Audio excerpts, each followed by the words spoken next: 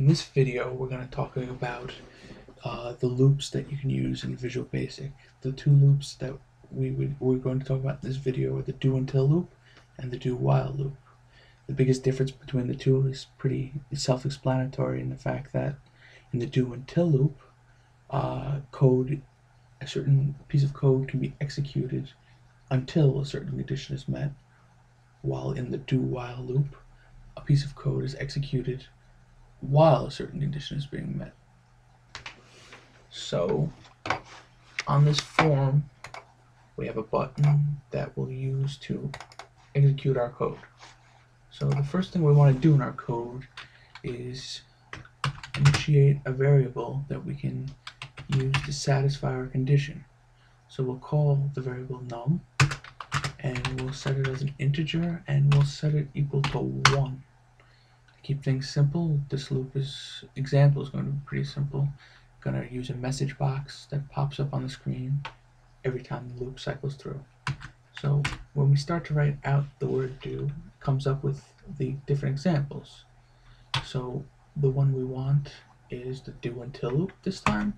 So we go down to do until, and it wants us to add the loop. So we do that, and we still have an error because we have to write in the condition that needs to be satisfied. So for this, we'll say that our condition to be satisfied is that num equals 5. So now our loop is good. But what we need now is the code that's going to execute every time the loop gets cycled through.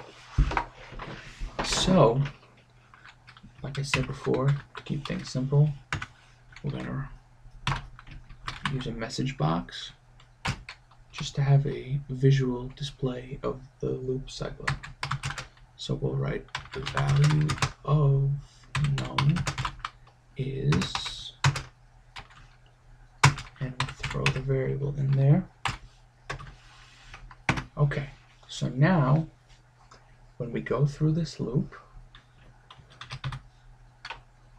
we're going to have a message box show up. It says the value of num is, the first time would be 1.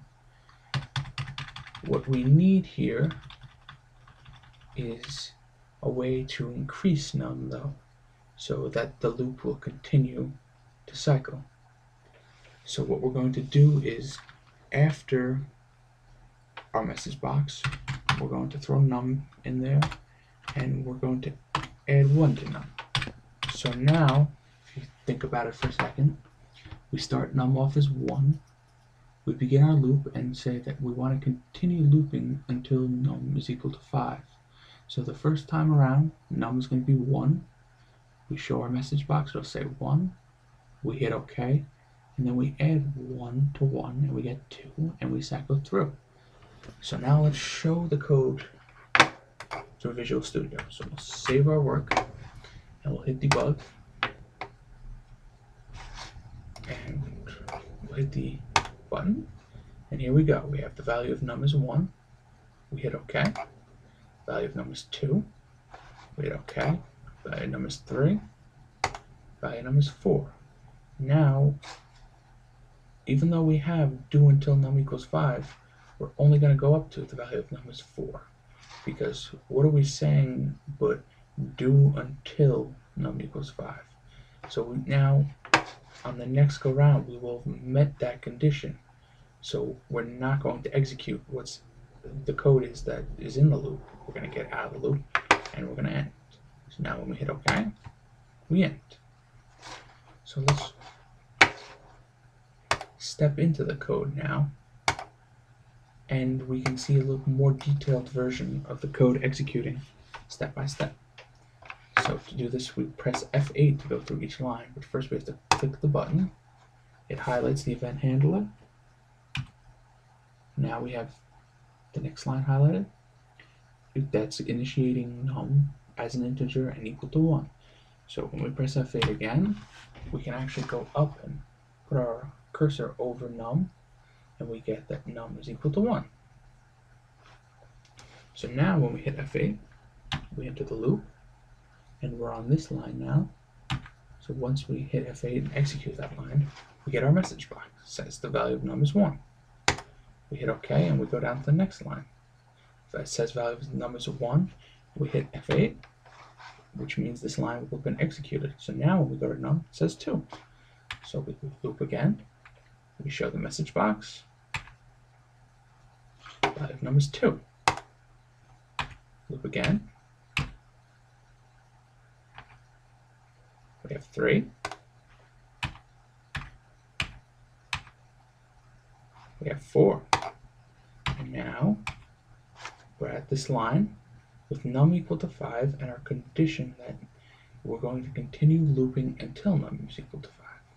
So now when we go like this, we get out of the loop.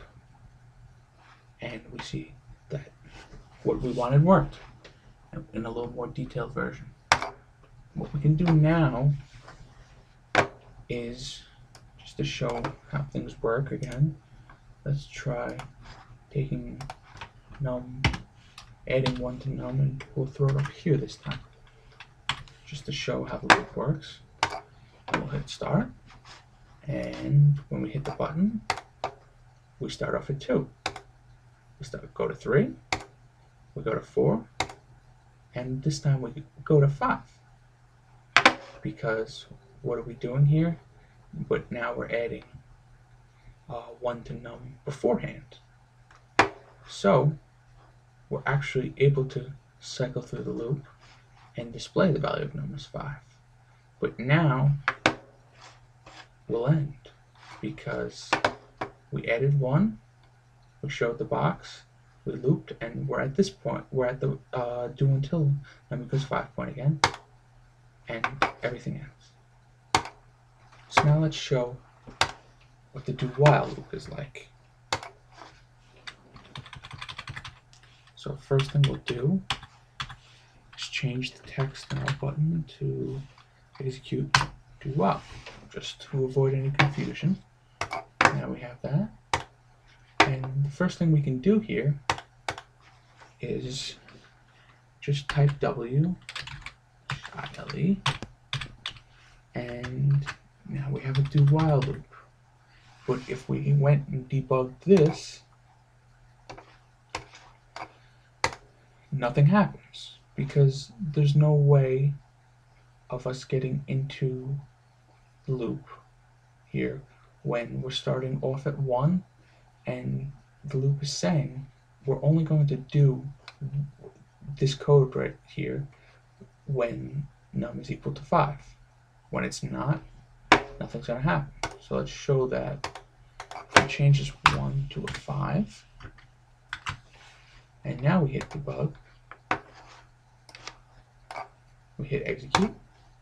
Value of num is 6. Of course, this was because we're executing the code since the condition was met here. And the first thing we're doing is adding 1. So we hit OK. And let's fix this first. And put this back to the way it was so we show what's going on. So for us to cycle through the same way we did before, from 1, what are we going to have to do? We'll throw a less than sign in there. So now we're saying we're going to do this code while the condition of less than or equal to 5 is met. And we'll achieve the same situation we had before, but now we're going to show the 5 message box, the 5th message box, because we're saying less than or equal to. So now when we go in, execute do while loop, value of num is 1, 2, 3, 4, and we have a 5. So now let's step into the code one more time and we'll show how things went. So we hit the button and we cycle through again. We have our message box come up. We loop. We see that num is equal to 2 here. We continue the loop. It actually pops up down here too to tell you every time.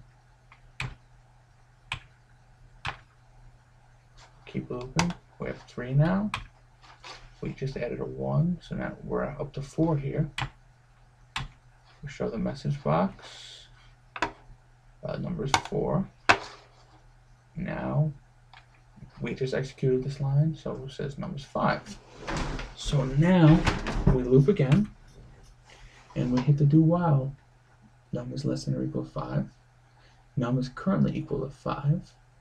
So we're going to continue to execute the code, but this will be the last time. 5 num is 5. And now when we go up here, value num is 6. So this makes the condition false. So we end the loop. And then we end the code. These were the do while loop and the do until loop we talked about in this video. Hopefully you learned something, and hopefully you check out some of the other videos on our site. Thank you.